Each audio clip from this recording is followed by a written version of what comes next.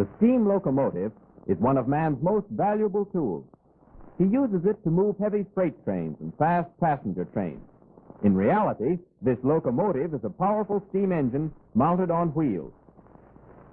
A cross-section model of a steam locomotive shows us the firebox, the boiler, the largest part of the locomotive, and the many fire tubes passing through the boiler, the throttle valve, the smoke box, the smoke stack, the steam chest, and the cylinder.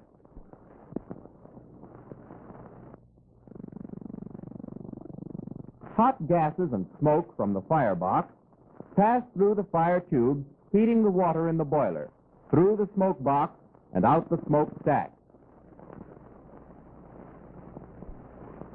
As the water is heated by the hot fire tubes, it expands, changing into steam. The steam collects in the top of the boiler and in the steam dome.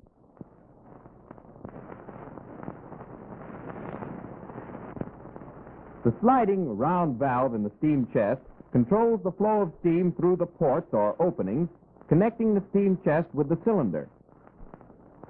Steam entering the chest passes around the valve and through a port into the expansion chamber of the cylinder.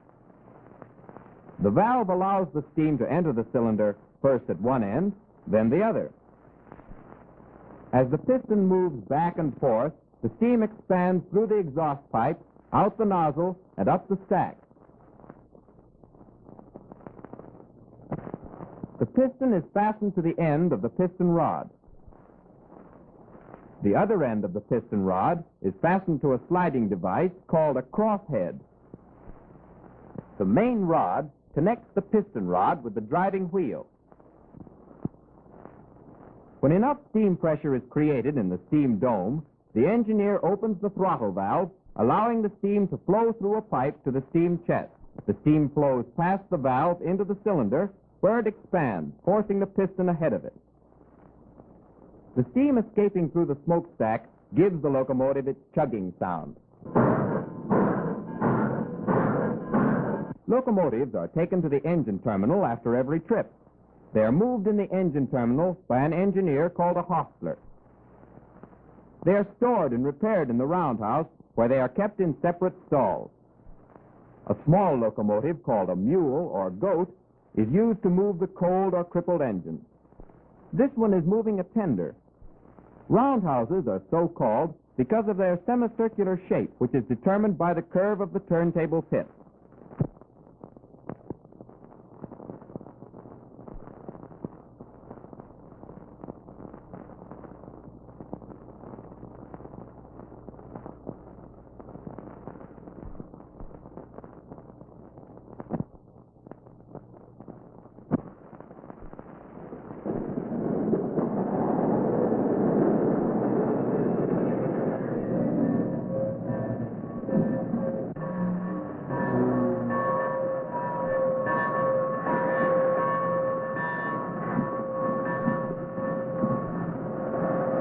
A sand tower stands between the incoming and outgoing tracks of the engine terminal. White, dry sand is stored in the tower to fill the sand domes of the locomotive.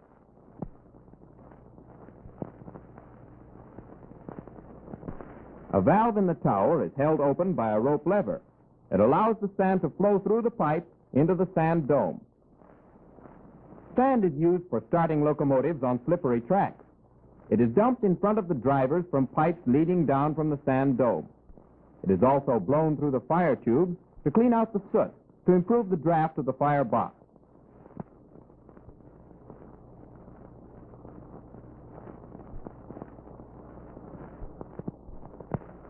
Oil-burning locomotives fill their fuel tanks from oil penstocks beside the tracks. The fuel oil is stored in large underground tanks. It is forced into the penstock by air pressure. Some large locomotive tenders hold more than 6,000 gallons of oil.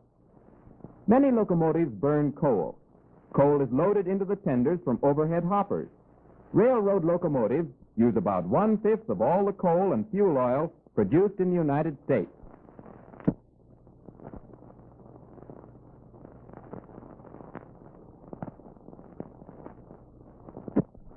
Locomotives use a great quantity of water to produce steam. Water penstocks with swinging spouts stand beside the tracks.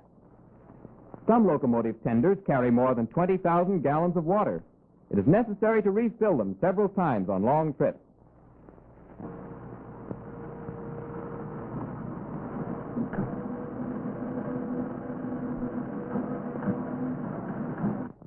After the locomotive has been serviced, it is run onto the turntable and turned around to its stall. The controls for the turntable are in the small cab on the side of the turning platform. The turntable operator locks the tracks together by forcing a locking bar between the rails. The hostler may not move the locomotive on or off the turntable until the operator motions for him to do so. The turntable operator pilots the locomotive in and out of the roundhouse.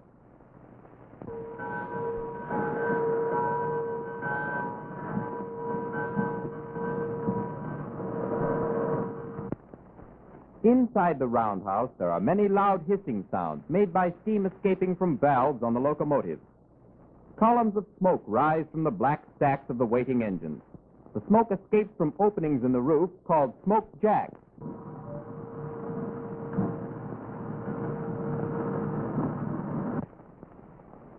When a locomotive is called for duty, the hostler backs it out of the stall onto the busy turntable.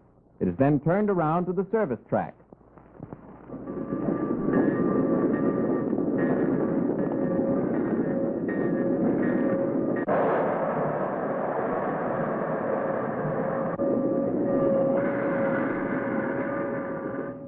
The turntable is a long platform with a track across its center for the locomotive's wheels.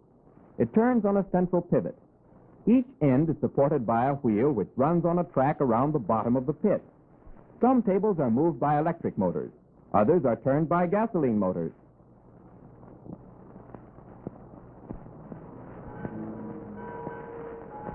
Locomotives must pass inspection before they are allowed to leave the terminal.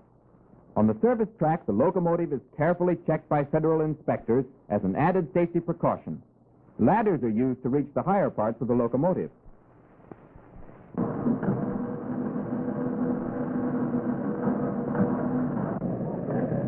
The side rods and other moving parts are tested by ringing them with a small hammer. The inspector's trained ears can tell if they are cracked or damaged by the ring of the steel.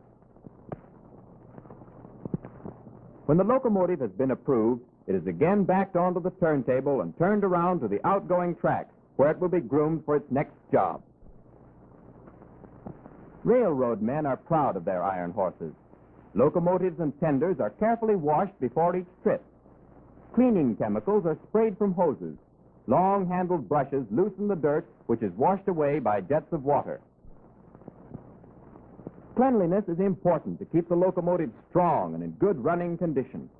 Sharp, sandy grit and dust that would grind away the metal are washed from the drivers and rods with boiling water.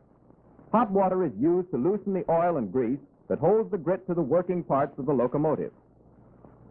More than 5 million gallons of water, 68,000 pounds of cleaning chemicals, and 38,000 gallons of cleaning oil were used in 1 year to keep the locomotives clean at this one terminal.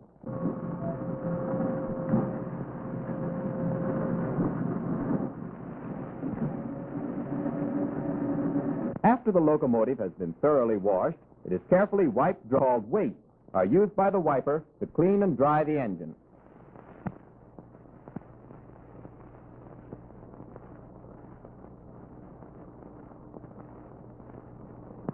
All the moving parts of the locomotive are oiled to make them work smoothly and reduce wear. Each time the locomotive stops, the engineer may be seen going over his engine with a long-nosed oil can. Engineers and firemen become very fond of their locomotives. They give them the best of care. When the locomotive is ready, the engineer climbs into the cab. With a full head of steam, the locomotive will chug out of the engine terminal, all shiny and bright, headed for the train yard.